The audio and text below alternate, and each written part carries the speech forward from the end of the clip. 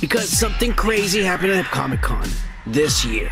Apparently, there were multiple arrests this year. 14 of them. 14 people were arrested in a sting operation. And they were actually human trafficking. They weren't kidnapping fucking geeks and nerds, and, you know, and gonna go sell them in another country as sex slaves and shit. A total of 10 fucking nerds were recovered. And you think I'm making this up? Go look it up. I know we say a lot of shit on this channel, but go look this shit up.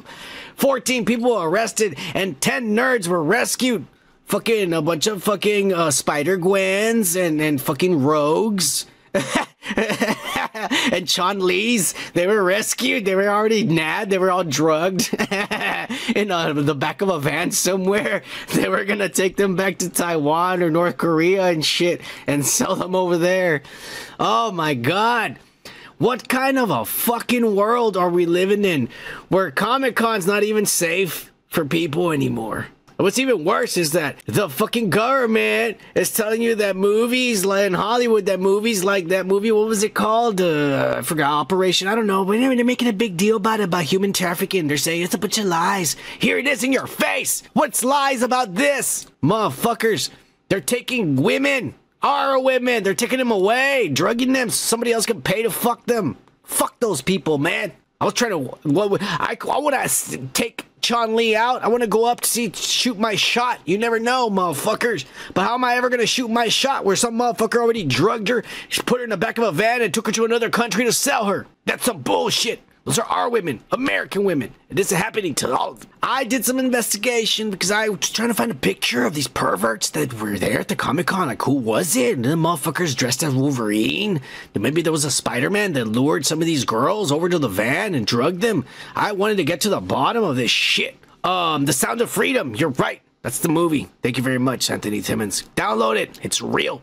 It's happening. And this is the proof right here. I want to get to the bottom of this. And I couldn't find the pictures of the perpetrators or even the victims that were rescued. I couldn't find pictures of them either. Believe me, if I would have, they would have been on here. I called my contacts over there in San Francisco or wherever the fuck this happened. San Diego, there you go, right there. I called the motherfuckers and I told them, get over there, you motherfuckers. Woke Pack for life, I told them. Woke Pack for life.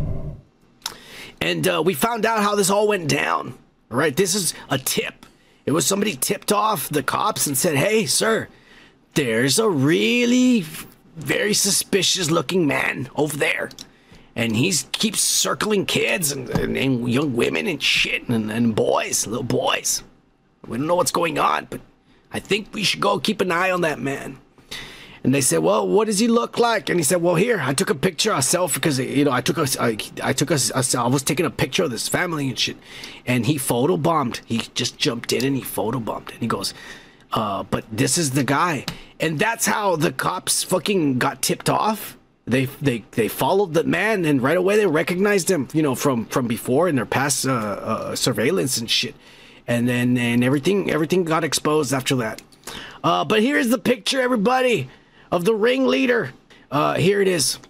The perpetrator. It was another Kevin Spacey, motherfucker, trying to disguise himself as the zebra gum guy selling. You want some zebra gum to little boys? He was trying to take little boys, fellas. Hey, if you like this kind of content, how about giving this a like and a subscribe? And if you want to watch the full show, click on the link on the right or check the description.